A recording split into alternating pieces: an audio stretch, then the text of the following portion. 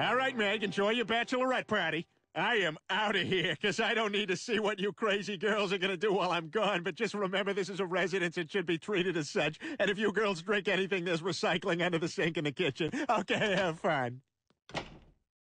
So, what are we supposed to do? Yeah, this doesn't seem like much of a party.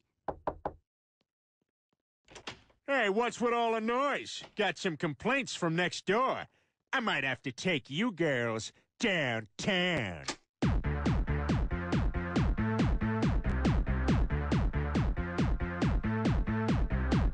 Which one of you is the lucky bride?